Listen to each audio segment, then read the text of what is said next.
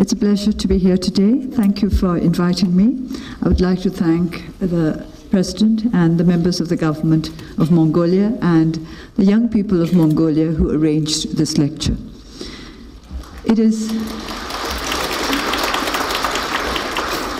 something I value very much, to be able to engage with peoples from different countries, especially the young people.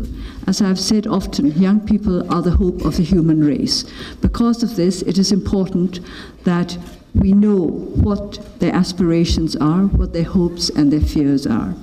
In my country, I have been very encouraged to find that our young people are vigorous and vibrant in their participation in our desires, in our efforts to achieve genuine democratization. Young people want freedom, and democracy and freedom are indivisible, but it is freedom with responsibilities. This is what I always try to emphasize. Some people think of democracy in terms of rights, and that is purely in terms of the freedoms that they will be able to enjoy, without thinking of the responsibilities that they will have to bear. This is something that I do not encourage. All of us must understand that one of the great dignities of which human beings are capable is to assume a sense of responsibility. And I want our young people to be proud of being responsible human beings and not to look upon duty as something onerous or something that only old and boring people are interested in. The more responsible young people are, the greater the hope for our nations. But responsibility is something that must come out of conviction. Therefore, if we want our young people to be responsible, we must be able to engender in them the conviction that there is something about which it is worthwhile for them to be responsible. For many years, the people of my nation were deprived of their basic human rights, of basic democratic institutions. During those years, Burma moved from the position of being the most progressive nation in Southeast Asia to the one that was left behind by every other nation in that region. During those years, our people lost their democratic rights, but more than that, worse than that, they lost their self-respect. When a people lose their self-respect, it is fatal for the future of our nation. So when we tried to bring democracy back to Burma, we had to do it by trying to build up the self-respect of our people. Our people had to be able to understand that democracy was something they had to get for themselves and something that they would have to build up for themselves, and that they were embarking on a road that had no end, because there is no such thing as an end to the endeavor to strengthen democratic institutions. When people ask me why we, that is to say, my party, the National League for Democracy, are fighting for democracy, I always try to explain in very simple terms that we want our country to be a place where people are assured of both freedom and security. These have to be kept in healthy balance if democracy is to improve the lives of our people. Freedom by itself is not enough. Neither is security by itself enough. In the name of security, our people were deprived of the basic freedoms for many decades. But neither do we want, in the name of freedom, for our people to be deprived of the security that each and every citizen of a self-respecting nation should be entitled to. So democracy means getting into a healthy balance, freedom and security. This means responsibility. We have to understand that we are responsible not just for our freedom, but also for the freedom of others. That we are responsible not just for our security, but for the security of others. This is one of the main reasons why we chose the path of non-violence. Violence threatens both freedom and security, ours or that of others. For that reason, we rejected violence as a means to achieving democracy. There were those who questioned this. There were many who felt that a military regime could be brought down only through violent means, because the military, by definition, are an armed force. There were many who believed that it was only through force of arms that they would be able to remove a military regime. I never believed in that. I think that human beings are open to reason. And because they are open to reason, I believe that change can be brought about through non-violent means. Non-violence, the path of non-violence, is usually a longer path than that of violence. But in the long run, it's a shorter path to the goals that we wish to achieve, because violence leaves behind wounds that take many, many years to heal. And sometimes these wounds go on festering for decades to come. They leave divisions, they leave bitterness, they leave distrust, and they leave a lack of confidence in our own fellow human beings. And these wounds take so long to heal that the ultimate goal towards which we are working goes further and further away. The path of nonviolence may be longer, but it leaves fewer wounds, and usually the wounds left by the path of nonviolence are curable. They are easily healed. So in the long run, we achieve our goals quicker by keeping to the path of nonviolence, which in many ways is much harder than the path of violence. It is much harder to protect yourself against armed men without arms than it is to defend yourself against armed men when you yourself have arms. So in the fight for democracy, through nonviolent means, we need the courage, the moral courage, to be able to stand up to the attractions of a quick solution. What we want are sustainable and lasting solutions, not quick solutions which can quickly be overturned. There are those who say that there is too much talk about democracy. What is it all about? Why is it so wonderful? And I think this is especially said by those who have enjoyed democratic rights for a long time.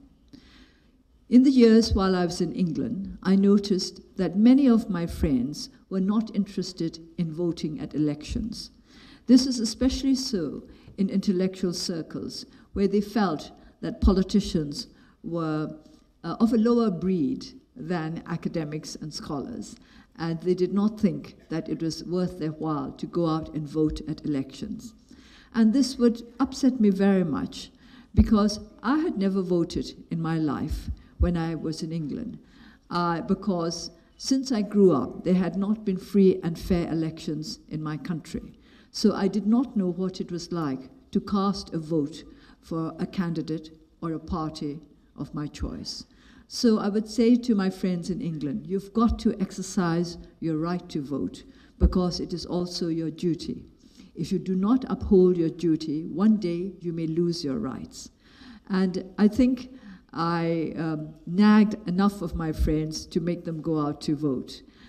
But I found recently on my visit to Japan that the older people made the same complaint about the younger people today, that they're not interested in going out to vote. So I explained at a lecture at a Japanese university that I would like all young people to exercise their right to vote, because that was also their responsibility. It was a way of defending their freedom. And I explained that now I am almost 68, I have never yet voted in a free election. In 1990, there were free elections in my country, and I was then under house arrest. I asked to vote because under the existing laws then, I was allowed to vote even while I was under house arrest. So they arranged for me to cast a vote, but of course it was done while I was under arrest. It was not what you would call free voting. I voted for the party I wished to support, but I had been the candidate that my party proposed for my constituency, for the township where I lived. But I was rejected as a candidate. So my party was not able to field another candidate. It was too late. Therefore, we had to vote for another party. So you could say that although I was able to cast a vote, I did not do it under free conditions, and I certainly was not able to cast a vote for my own party or for a candidate for whom I would have really wished to vote. I explained this to the young people in Japan to make them understand how precious the right to vote is. I have yet to be able to vote in a free and fair election. When we had by-elections last year, the seat in my own township was not vacant. So I was elected from another township, but that was not a place from where I could cast a vote without changing my residence. So still, I have not yet voted in a free and fair election. So all the young people of Mongolia who have the right to vote, you must exercise it. I try to explain that very, very simply to our people last year. When we were in 2010, we had elections, but those elections, according to the definition of the United Nations, were deeply flawed. And so people's confidence in elections was not strengthened by the elections of 2010. So one of our greatest tasks last year was to urge our people to go to the polls and to use their right to vote in the 45 constituencies where there were vacancies. Our message was very simple. They must decide for themselves what kind of society they wanted. They must be responsible for the future of their nation. And one way of being responsible was to cast a vote on election day. We put it to them very simply, that on this one day, every single person with a vote was the equal of the president himself, because he had one vote only, and they also had one vote each. So we said to them, you must use your right to vote, because that is the highest right of any citizen. Even the president has no greater right than you. He also has just one vote. Our campaign was very successful because around 70% of those eligible to vote went to the polls. And that, I think, is an extremely impressive extremely impressive percentage for a country which was quite unused to free and fair elections. And not only that, our people began to understand that it was a privilege to be able to cast a vote. So the path to freedom and democracy is a path through the minds and hearts of our people. The people must be convinced intellectually that they have not only the right to participate in the democratic process, but they also have the responsibility to do so. And that freedom is freedom within the bounds of duty, within the bounds of acceptance of rule of law. Rule of law is extremely important for the establishment of a democratic system. We have to understand that by rule of law, we mean the rule of just laws. We do not mean the rule of laws that have been promulgated by a government to defend their interests or to ensure that they retain their grip on power. When my party contested the by-elections last year, one of the main planks of our election platform was amendments to the Constitution. This was a constitution that had been adopted in 2008 by a referendum. It was said that, I think 92% of those who voted for the Constitution. I think this is questionable, but let us put that aside for the moment. There's no doubt that there are some flaws, more than some, and some very grave flaws to the Constitution. A Constitution is crucial if the running of a democratic government is to be smooth and sustainable. We have to have the right kind of Constitution, that is to say, a Constitution which the people perceive to be just and which they perceive to be necessary in order to maintain a peaceful and progressive society. A constitution in which the people have no confidence is not a constitution that will take us along the path to true democracy. So amendments to the Constitution are crucial because a constitution is the highest law of the land. And if we want rule of law, we want to make sure that the Constitution we have is not only the highest, but the best law of the land, and that it is a law acceptable to the great majority of our people. Burma is a land of many peoples. We are made up of many ethnic nationalities, and I am proud of this. The diversity of our country is something of which all our people should be proud. Unfortunately, we have not got to the point when we see our differences as strength. There are many who still think that whatever is different from us threatens our position. This is not so. The greater differences there are, the more opportunity for us to learn to live together in harmony and in peace, in spite of our differences. We have been working for national reconciliation since 1988.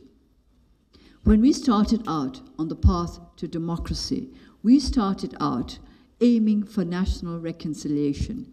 We want democracy that is accepted by all our peoples, by all the political forces within our country, not just by one. This is why we thought and accepted and practiced the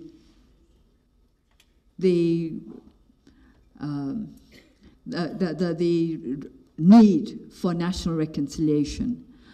After many years under military rule, there are those who feel hostile towards the military, but this is something that must be changed. The Burmese army was built to bring independence to our nation, and when my father founded the Burmese army in the 1940s, it was much loved by our people. Our people looked upon our soldiers as our defenders, as our protectors, and at the same time as our sons, as our fathers, our family. We have to restore that kind of attitude among our civilian population. The relationship between the military and the civilian part of our country must once again be that which was the pride of our nation so long ago. True national reconciliation must come from the heart. This is why I said that our path to freedom and democracy must be through the hearts and minds of the people. We can't force people to believe. We can force them to pretend to believe, but true belief will not come out of force. It has to come out of conviction. And convincing somebody takes a much longer time than forcing somebody to do something. So convincing the great majority of a country to accept certain values is much more difficult than forcing them to accept certain values. The people of Mongolia who have lived under authoritarian rule will understand this much better than those who have never known what it is like to live under an authoritarian government. You will know what a struggle there is to reconcile your inner beliefs to what you are forced to practice in public. We do not want our people to be torn apart by the necessity to pretend what they are not. That is what democracy is about. that people should be entitled to express their beliefs openly, always remembering that they should not do it in a way that would be harmful for others, that the rights of others are as sacred and as important as their own rights. Those who think only of their own rights and not the rights of others do not understand what democracy is about. Democracy is about reconciling differences. It is about accepting that others with different views may be just as correct as you are in espousing those views. It is to learn to respect others as you want others to respect yourself. In the end, democracy is as simple as it is difficult. It is based on respect for human dignity, your own as well as that of others. This is why human rights is indivisible from democracy. This is why we talk about the struggle for democracy and human rights, for human rights and democracy, for freedom and democracy, for democracy and freedom. Democracy is one of the most difficult systems to maintain. We have to be committed. We have to be prepared not just to fight for it, but to live it. It is sometimes easier to fight for a system than to live it. And some of the most difficult parts of a transition to democracy is to understand when it is time to stop revolutionary tactics and to use more mature political ways of achieving your ends. A very important aspect of democracy is the acceptance of opposition.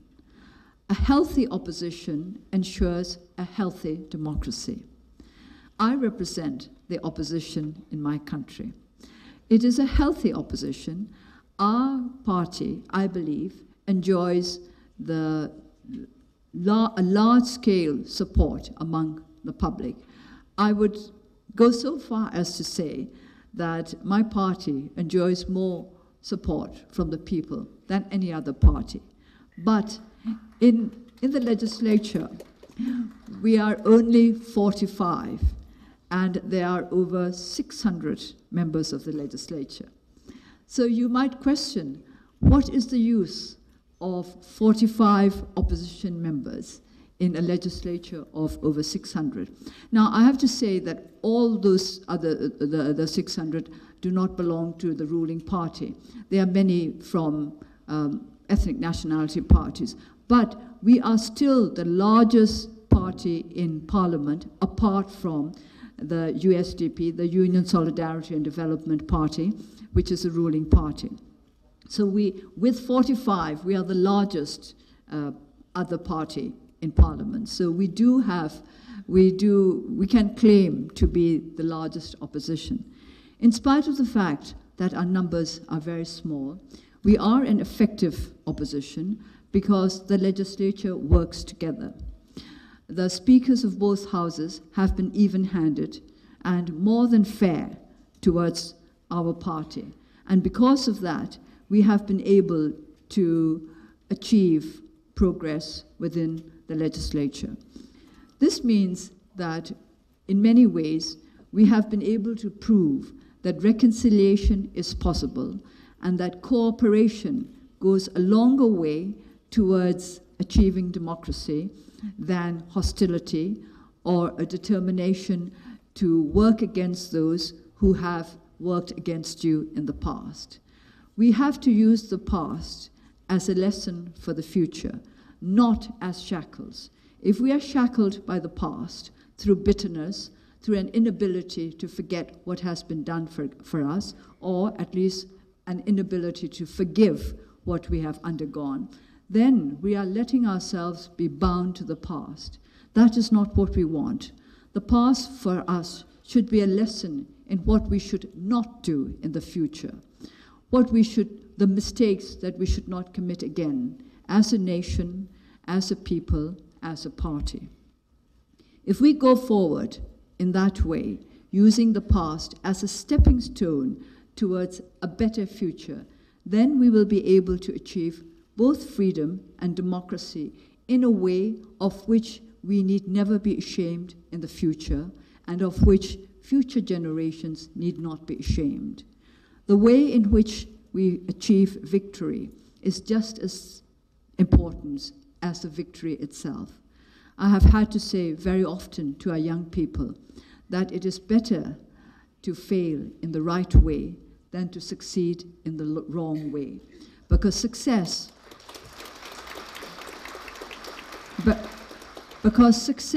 that comes through bad means, the success that comes through shameful means, is not a real success. It's the greatest moral failure of which any human being could be capable.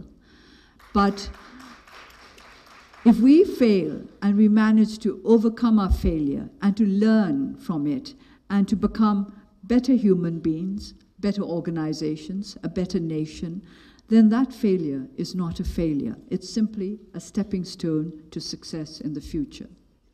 So democracy is a process of learning.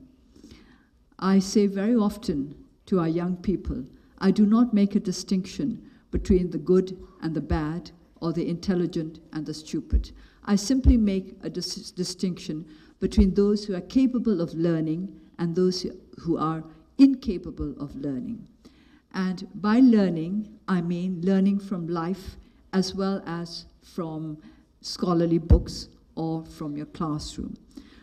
If we wish to achieve democracy, and if we wish to make what we have achieved sustainable, we have to be learners.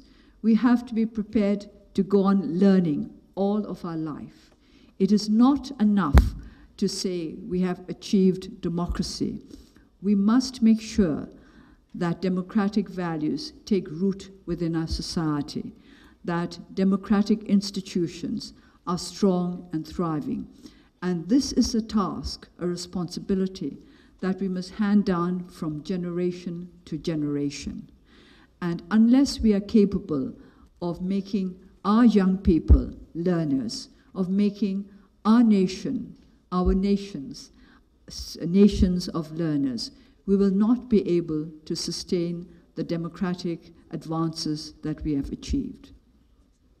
Burma is on the verge of making a breakthrough to democratization. Let me emphasize that we have not yet made that breakthrough. We are just on the verge, and we are at a point when there are so many opportunities that are open to us that it is a moment of great danger as well as of great hope. If we misuse our opportunities now, it may be many, many years again before we get such an opportunity. So it is a time for our country to be aware of the challenges that lie ahead of us. And as we face those challenges, we look to our friends all over the world, to our friends in Mongolia, from where we spring. I had an interesting discussion with the president a couple of days ago, and I explained to him that we Burmese also have the Mongolian blue spot. So there's no doubt about the fact that we are related.